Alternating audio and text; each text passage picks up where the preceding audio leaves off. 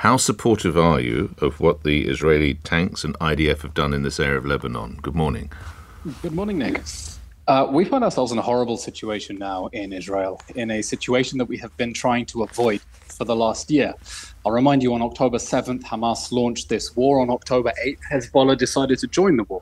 It's rained tens of thousands of missiles on northern Israel, over 10,000 missiles. It's forced tens of thousands of Israelis to flee their home. And Israelis spent a whole year warning Hezbollah, you must back off or we will have to push you away. And after a year in which Hezbollah continued attacking Israel as part of Iran's seven-front war against Israel, Israel now finds itself doing what UNIFIL was meant to have done over the last 18 years and dismantle Hezbollah. Because we have an internal refugee crisis, 60,000 people who haven't been able to go home for the last year. And we need them to go home free of fear of a repeat October 7th on the northern border, which is what Hezbollah was planning, free of fear of constant missile attacks and shelling on their homes. But the UNIFIL forces are there under a UN mandate, Mr. Levy. Correct. And it's deeply distressing and upsetting for us. What gives Israel the right to ignore that? Well, for 18 years, UNIFIL hasn't implemented its mandate, unfortunately. It had one job. The 2006 war ended with a diplomatic settlement. That diplomatic settlement was that the UN would put peacekeeping forces in Lebanon that would oversee the dismantlement of Hezbollah. They didn't do it. They allowed Hezbollah to build a mighty terrorist army with 200,000 missiles and then started using them at the behest of Iran. And so Israel now finds itself, after a year of already being attacked by Hezbollah, saying, look, if the world isn't going to stop Hezbollah, no one else is going to do it but us. But in breach, again, of a UN mandate, Mr. Levy. Nick, we have been at war for a year since Hezbollah declared war on us. Yesterday, 4 soldiers were killed by a drone launched from an area that UNIFIL was meant to have been dismantling for the last 18 years. We don't want to be in this war. We would much rather the United Nations dismantle Hezbollah, as it was meant to do under a resolution passed 18 years ago. But Hezbollah declared war on us a year ago, and we are fighting in order to degrade its capabilities and push it away from the border. It's reported that Israeli forces have fired on medics and first responders. Is that correct? I'm not aware of those reports. It would certainly not be the way the IDF operates. The IDF is operating to target Hezbollah, and we've seen the extraordinary precision with which it has decapitated the entirety of Hezbollah's leadership, and according to Israel's defense minister, reduced its huge missile stockpile to only a third. We're in this war because Hezbollah declared war, and we're trying to end it by pushing Hezbollah away from the border so that the displaced Israelis can return home. What happens if UNIFIL won't go? The attacks continue?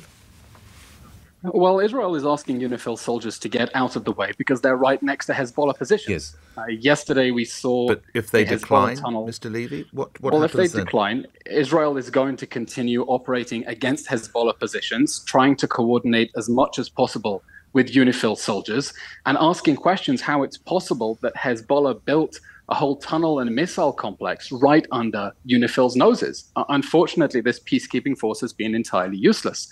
And if it won't move out of the way and get itself out of harm's way, as Israel is urging, then of course Israel is going to continue attacking Hezbollah's military infrastructure. The United States has expressed its clear support for attacking that infrastructure because Hezbollah is planning on using it for a repeat October 7th.